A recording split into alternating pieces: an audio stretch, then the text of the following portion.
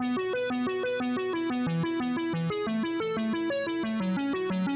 go ahead and shut the door now. Now we're talking about the blade tension indicator. Blade tension indicators are just that. They're an indicator of the blade tension. They're not an actual physical gauge like you might clamp onto the blade. And that's really all you need for this size and range of bandsaw. In order to set the tension properly, you're going to go through and get it to the right indicator mark on the tension indicator scale. And this is a 3/4 inch blade, so we're going to set it to 3/4. Now in order to set it, you're going to set the tension using this handle, and what I find is easiest is to release the tension using the lever on the back, which takes the pressure off the wheel, making this knob easy to adjust, and then reapplying the tension in to see where it comes on the scale.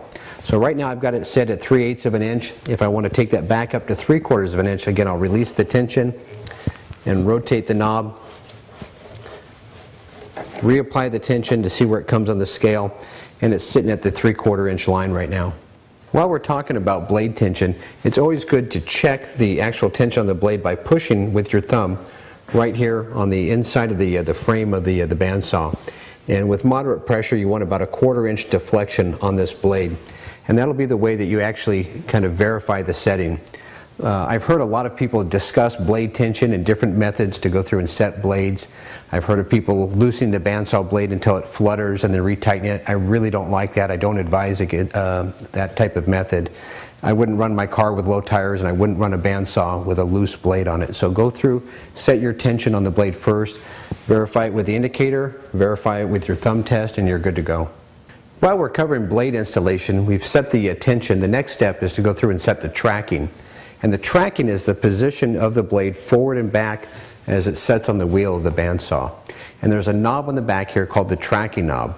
And what I like to do is, with the saw unplugged and the power off on the saw, is to go through and rotate the blade and see how the blade is laying on the wheels. It may move a little bit. And on an initial setup of the bandsaw, you may have to go through and take the tension off of the saw a little bit to go through and make some coarse adjustments just to keep the blade somewhat centered. Now I notice that my blade is riding a little bit toward the back, and I can see that through the opening right here, and I can also see it through the window that's provided on the side here for bandsaw blade tracking. What I'm going to do is I'm going to go through and rotate the blade and adjust the knob and walk that blade forward just until it's centered on the wheel. The bandsaw tires in this one are just ever so slightly crowned. You want to run all your blades right in the middle of the crown of the tire. On a wider blade like this, you'll have it centered on the wheel, and on the smaller blades you'll see that they center themselves right on the crown of the tire. Let's go ahead, spin the wheel here by hand and adjust that blade forward. And here's the tracking knob. There's the tracking knob itself, and this is the lock knob. So we're going to loosen the lock knob so we have room to position our knob. And when you rotate the knob counterclockwise, it'll actually walk the blade forward on the wheel, and when you rotate this clockwise, it'll move the blades backwards on the wheel. It's important when you're doing this setup, at least for the first time, to go through and set this tracking by hand, spinning the wheel by hand and not with the saw running. If the wheel is really badly misadjusted and you started the saw, it might shoot the blade off, and you can have some problems with that. So let's go ahead and do it by hand. I'm going to go ahead and walk that blade forward, watching through the window, spinning it by hand, and then just gradually turning the knob to move the blade forward. So it's moved it forward. I'm going to walk it back just a little bit. I've gone a little bit too far, so let's go ahead and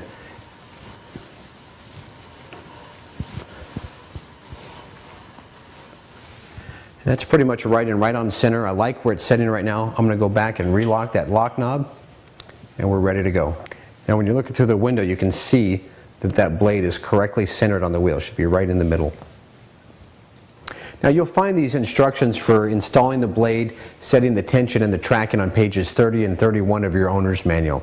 The next step is not really covered that well in the manual, but I do want to go through it. It's an important step, and it's squaring the table to the blade. And we're going to do that with the trunnions and setting the trunnion pointer. So let's follow along as we go through and adjust the table to be square to the blade that we've just installed. Now the first step is to reinstall this lock handle that we removed when we put our table on. It'll simply slide right into the slot on the side of the table here and then lock into position. And it can be ratcheted to go into just about any position that you need to. This little knob ties both halves of the table together to keep them smooth and flat during normal saw operations. And it can be removed when doing a blade change and then just reinserted to make your table smooth and flat. Now the next step is to check the angle between the blade and the table.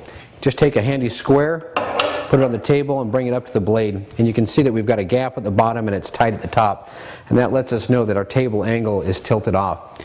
We're going to make the adjustment on the far side. There's the bolt that we had on the opposite side here. We're going to go through and adjust that until we get this exactly at 90 degrees, and once that's set, there's a lock nut that will tighten down. Let's go ahead and adjust the bolt and bring this into 90 degrees. Make sure that as you're making any table adjustments that the lock handles for the table trunnions are in the loose position. Now back off the lock nut so that it's out of the way, and then adjust this with a wrench. This is a number 14 wrench until your square is exactly 90 degrees to the blade. And continue checking as you're making the adjustments until you've got it perfectly square to the blade. Once the table is square to the blade, go ahead and bring the lock nut back up to the bottom of the table and then tighten it down with a wrench. Now your 90-degree stop is set, and every time you go back to 90 degrees, you'll be in the perfect position. Once you've verified that your table and blade are at 90 degrees, you're going to set the pointer on the trunnion to read right here on the 0 line. So take a screwdriver, loosen the screw, and then rotate your pointer up and align it exactly on the 0 mark. That'll let you make precise adjustments when you need to tilt it away from the 90-degree mark. You can go through and read all the way out through 10, 20, up to 45 degrees.